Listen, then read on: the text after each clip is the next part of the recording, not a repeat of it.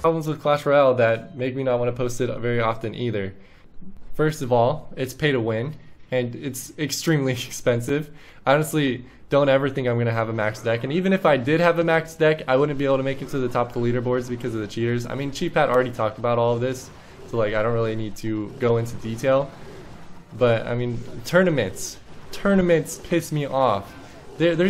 Why do they cost money? That's so stupid, honestly. This is really stupid. So I mean, you can tell that I've just completely lost desire to play these games on my channel. But I do have good news for those of you who still do enjoy Clash of Clans and Clash Royale. Mystic7 and I are actually going to be collaborating every single week together, either like 1 or 2 times a week, and we're going to be playing Clash games. So